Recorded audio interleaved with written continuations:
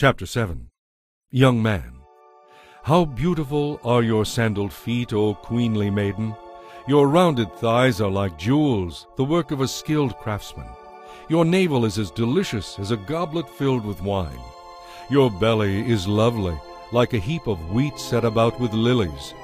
Your breasts are like twin fawns of a gazelle. Your neck is as stately as an ivory tower.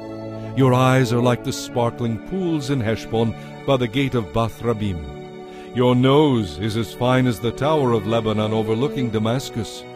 Your head is as majestic as Mount Carmel, and the sheen of your hair radiates royalty. A king is held captive in your queenly tresses. Oh, how delightful you are, my beloved! How pleasant for utter delight! You are tall and slim like a palm tree, and your breasts are like its clusters of dates. I said, I will climb up into the palm tree and take hold of its branches. Now may your breasts be like grape clusters, and the scent of your breath like apples. May your kisses be as exciting as the best wine, smooth and sweet, flowing gently over lips and teeth. Young woman. I am my lover's, the one he desires. Come, my love, let us go out into the fields and spend the night among the wildflowers.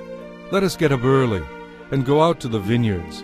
Let us see whether the vines have budded, whether the blossoms have opened, and whether the pomegranates are in flower. And there I will give you my love. There the mandrakes give forth their fragrance, and the rarest fruits are at our doors, the new as well as old, for I have stored them up for you, my lover.